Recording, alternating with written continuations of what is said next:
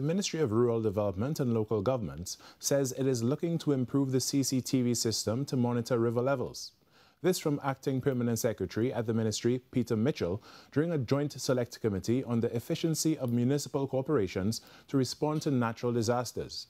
He said the ministry is working with the Met Office to anticipate the wet and dry seasons, as well as to boost the disaster management units of local government bodies. And Mr. Mitchell said in addition to improving monitoring of rivers, equipment for use during disasters are being procured.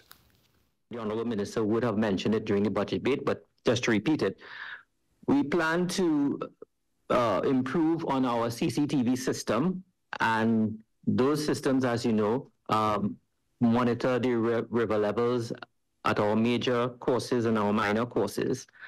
And we have purchased, and we are looking towards purchasing heavy equipment at head office for deployment in areas where necessary. We hope to purchase an excavator and a dump truck as part of the assets of head office.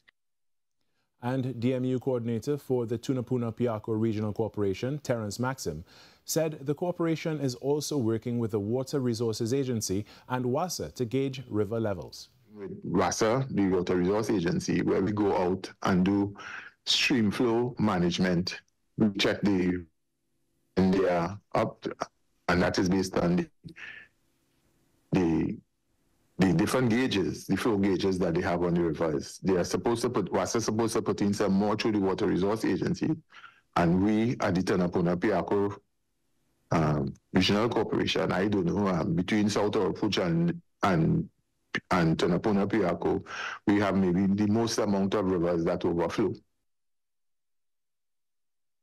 Taking a quick